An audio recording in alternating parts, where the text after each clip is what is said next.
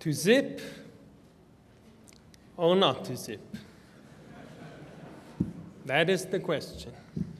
I hope that was dramatic enough. I always wanted to be a dramatic actor. My mom told me I should be a computer scientist, so here I am. Our work is, well, Ethan gave a nice introduction. It's about effective resource usage on real-time compression with my co-authors from Haifa. Let's start with a bit of a boring slide, but I have to do it because I have to put you in the scope of the talk. Our work is about compression, but not every scenario of compression. It's about real-time compression, and our motivation was for compression for primary data on enterprise storage. It really brings a lot of benefits to the table, and the challenge here is to insert it seamlessly to the storage system, and very importantly, with little to no effect on the performance. Another boring topic is I have to tell you what compression we studied. So this kind of generalizes to just about any method of compression you'll use. We chose one that's a good representative as any. It's a zlib library. It's probably the most popular compression code out there. Every time you run gzip, that's what's running behind it. It employs two methods, very central methods in compression. One is the Lempel-Ziv compression, which basically looks for repetitions in your stream and replaces, well, takes long repetitions, replaces them with short pointers. That'll compress the data. The other is Huffman encoding. Huffman encoding exploits the non-uniformity of characters in your stream and tries to encode the popular ones with a shorter encoding than the non-popular ones, and hence gain space.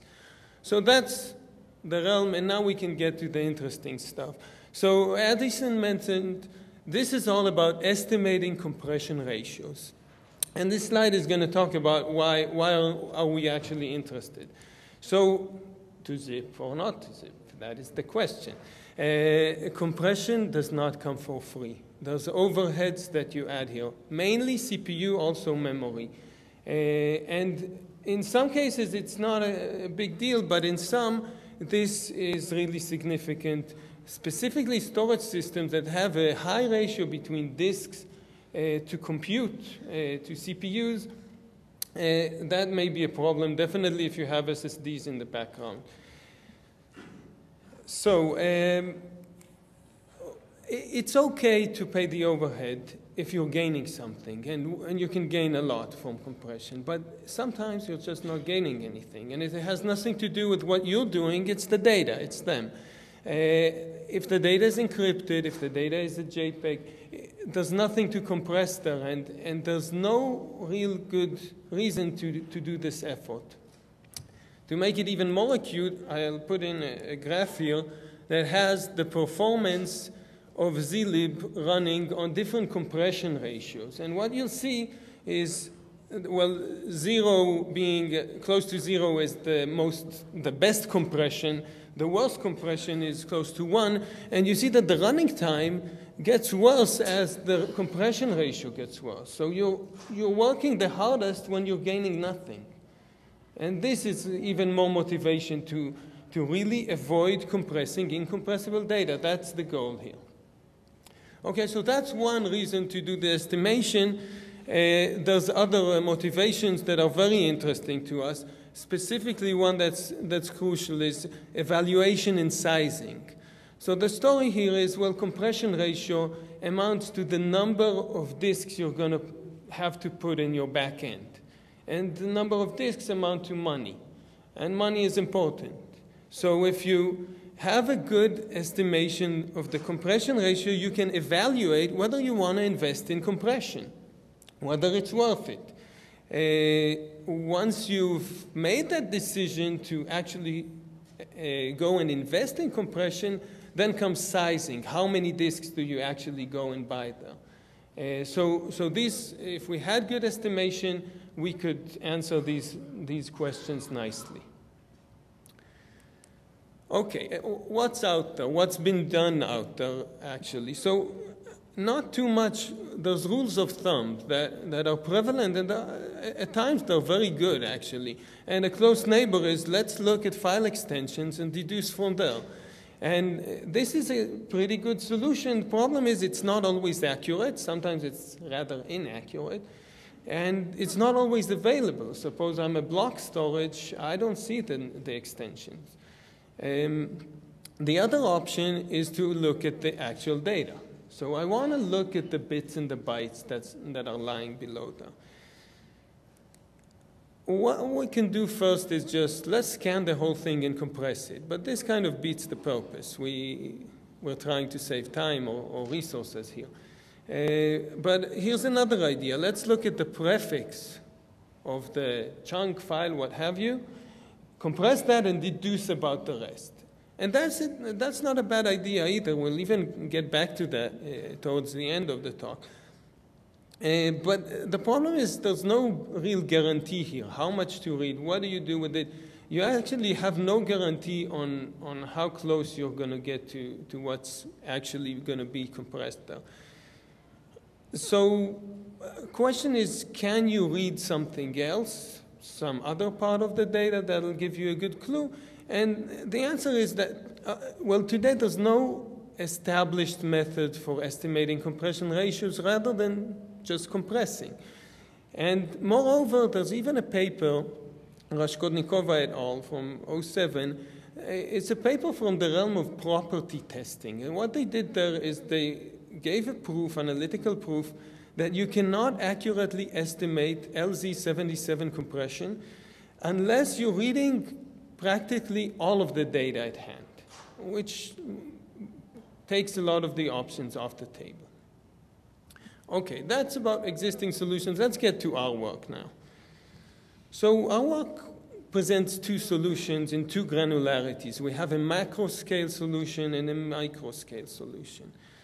The macro looks at large volumes. It's gigabytes, it's terabytes.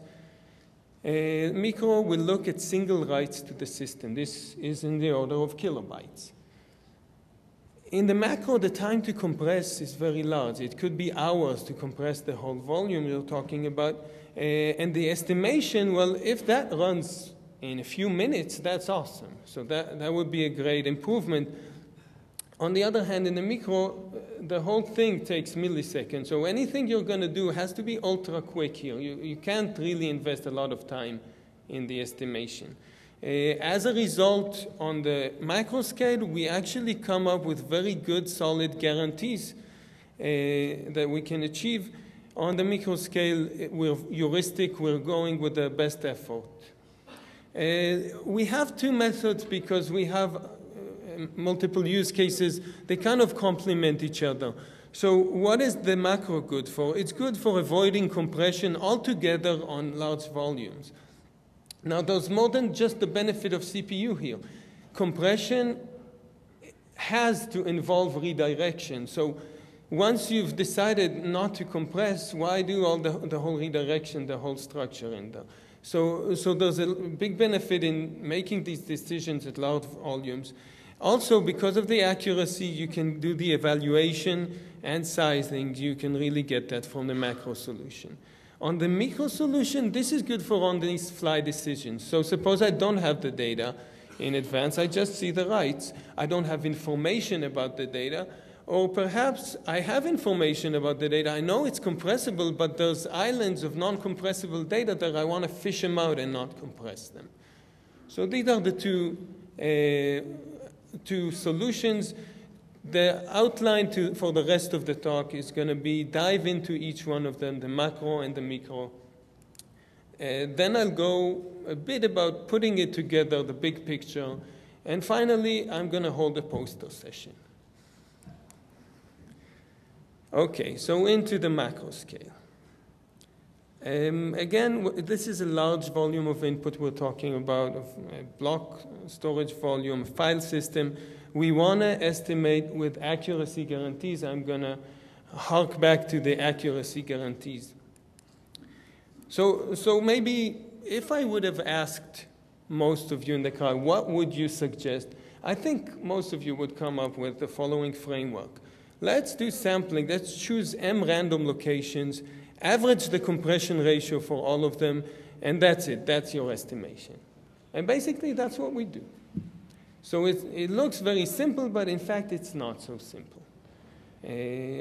Unfortunately, or actually fortunately, otherwise we wouldn't be able to write a paper about it. But it's not so simple for, well, how about these questions? What is location here? What is the thing you're reading? How do you compute the compression ratio of a location? What is it exactly? And how do I make a guarantee out of this? And I'm saying it not simple because I can come up with examples of very natural ways to compress, to do the sampling that will be grossly erroneous in estimation. So there are pitfalls here, and at the poster session I'm willing to go into such, but not in the talk. Okay, I'm going to start with an example of something that actually is very simple. So what if the compression was done in the following way? Take the big input out there and just slice it to fixed-sized chunks. And now each fixed-sized chunk is compressed independently. So each one has their nice output there, various compression ratios. This is really simple because all you have to do is sample chunks. This is what you sample. Sample chunks, you average the compression ratio, the math will come along nicely. This is a good solution. Problem is that when we're actually doing the compression that we're interested in, say we're taking zlib over a 10 gigabyte file. You have a big input, you have a big output, hopefully smaller, but there's no clear cutting in there. So what can you do here? And what I'll show is that you can do stuff here. You can make the sampling correctly and get the guarantees. Now somebody should be shouting out there in their mind, well, hey, you said 5 minutes ago that there's a paper saying this is impossible. Now you're claiming it's possible. So what's wrong here? Well, the paper indeed says it's impossible, and the paper is correct. It's impossible for Lempel-Ziv 77, as was written by Lempel-Ziv in 77. This is not the case for zlib. Zlib was written a bit differently. So what happens here? First, the quote is in order. I'm quoting Albert Einstein. In theory and practice are the same, but in practice they are not. This is a very fitting quote here.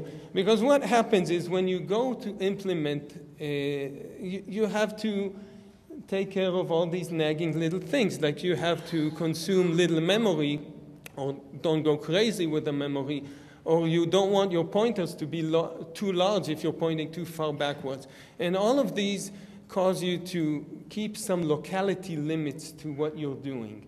And these locality limits are what allow us to get over the impossibility results. So what do we actually do? We're sampling bytes. This is what we're sampling.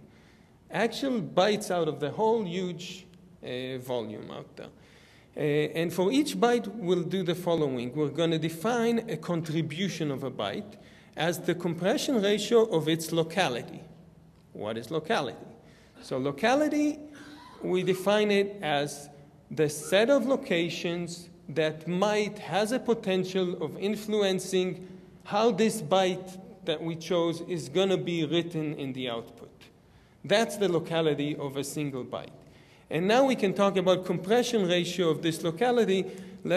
So suppose I have that blue area, that's the locality of the one byte. The compression ratio of this area is the compression ratio we attribute, or the contribution we attribute to the single byte. We're going to do this for all the bytes that we chose and find their respective contributions. The picture has little different sizes and shapes to the localities, and this is on purpose because what happens is the localities are not of fixed size. It depends on the actual data. Typically what really dictates this is all sorts of internal buffers being filled out inside the compression engine. And typically data that compresses well will have very large locality as opposed to data that doesn't compress. So that was a hint to what it actually looks like. So how do we get a guarantee here? And here's a very quick analysis sketch. The sketch of the proof will say, we're going to prove that the overall ratio is an average of the contributions, what we define now, on all of the bytes, on all of the system. And once we prove this, we're in very good shape. That was 10, right? Okay. Once we prove this, we're okay because we're very good at sampling for averages. This is something that statisticians do all the time. We can use mathematical results there. So you only have to prove this fact and you get your sampling guarantees for free. The sampling guarantees look something like this. There's an equation there. We have a confidence, we have accuracy. The accuracy is an additive error. You plug in the desired confidence and accuracy, and you get the sample size that you want. Important point here is the sample size has no relation to the volume size. So if you're testing a gigabyte, a terabyte, or a petabyte, it's the same number of samples and the same guarantee. Of course, 5% of a petabyte is not 5% of a gigabyte, but in terms of compression ratio, it's the same guarantee.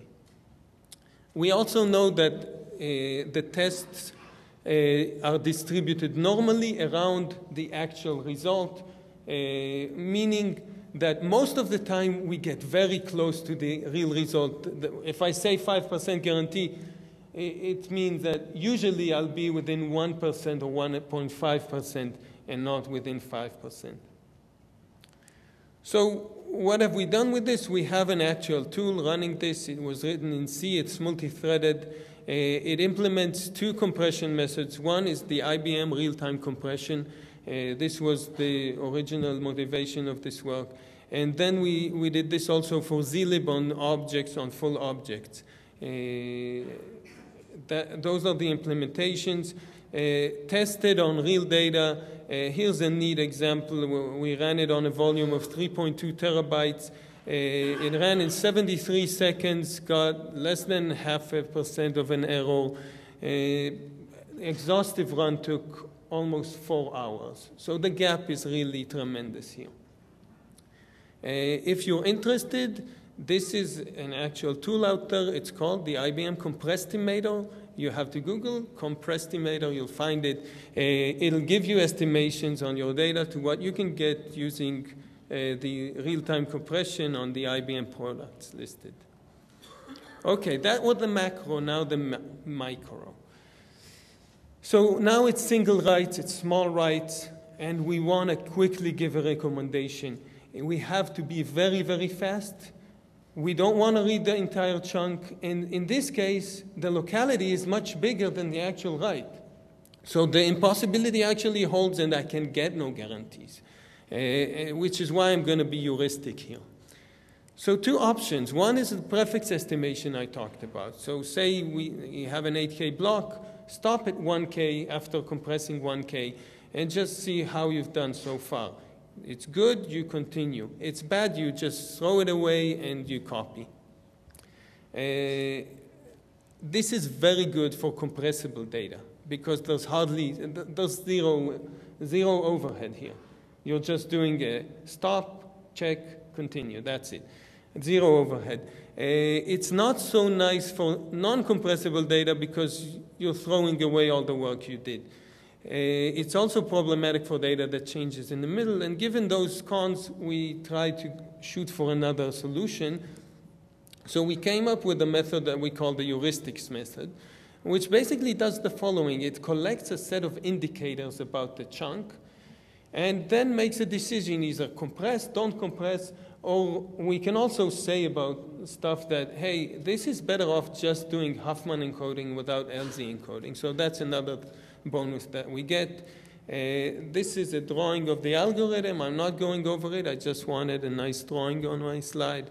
But we have the indicators, core set size. I won't go into that. Byte entropy, which is a very natural one to use here. And we have something on pairs of characters, the distribution of pairs. That's the third indicator down. We want to be very speed, so we employed a number of techniques sampling. We're not doing the indicators on all of the chunks, just on samples. We collect the samples adaptively. We stop as soon as we feel that statistically there's enough significance there so we can trust the results that we see. And we're doing lazy evaluation, meaning that we first collect the first indicator, try to stop, get a good decision. If we can't, we continue on and on. So we're trying to stop as early as possible. So let's look at the results. We have running time here, and it was tested on a large collection of data fairly large collection of data. And what you see is a drawing that depicts the running time of different methods as a function of compression ratio. So the top one you already should be familiar with. This is the running time of actually doing the full compression. This is the green line. The blue line is what happens if you only compress the first 1K of the chunk. So this would be the overhead of the prefix compression. And at the bottom, you have the running time of the heuristics method. As you see, the heuristics method is very, very quick for very compressible data and for very uncompressible data at the edge. In the middle, it's having a harder time deciding. It's collecting more indicators. This is why you have the humps on the line there. So basically, what are we doing with this? We're doing a time versus compression trade-off. And for example, some tests that we ran showed us the following example. With the prefix compression, we managed to reduce the CPU utilization to just 74% of the full one. And there was a price. We increased the capacity by 2.2%, the overall capacity. On the same data set, the heuristics method managed to reduce it further down to 65% at a cost of 2.3% capacity increase. These are good trade-offs. In general, they can get better depending on the data. They can get worse depending on the data. So it really depends on the data set. There's no definitive thing here. Which brings us to the last slide, which is putting it all together. So what do we do with all this array of techniques that I showed you? This is how we see it as the big picture. Whenever it's applicable, use the macro scale. So before you're starting to deal with compression, if the data is there, use the macro scale, because the gap there is amazing and the guarantees are very good. You can really learn a lot from it. After this operation, whether possible or not, you start working according to what you've actually seen in the data. So the data, I have a color code here. Green is compressible, red is incompressible. Obvious choices. And we have 3 different scenarios we're looking at. Well, if most of the data is compressible, so it's almost all green, use the prefix estimation, because this is the case where it's actually costing you nothing. You run as fast as actually compressing, and then the prefix estimation might be able to catch some of the red points that are out there on the edge. On the other hand, if you're starting to see a significant amount of non-compressible data in your data set, then you're better off with the heuristics. The heuristics are the fastest in this case. And then you'll be able to get a nice trade-off and maybe see the trade-offs that we've seen. The more incompressible data, the more the trade-off will be in your favor. At the other end of the spectrum, what happens if almost all of the data is non-compressible? In this case, we say just turn the compression off totally. Forget about it. There's no point in running the heuristics because that's just an overhead. You don't want that at all. So what we say is just turn off the compression and now use the macro scale occasionally, once in a while. Just run it for 1 minute at night, and you can figure out whether something has changed, and now you need to start turning the heuristics on or the prefix on or what have you. So this is the main scheme, and that's about it, and I'm right on time. Very nice. Thank you.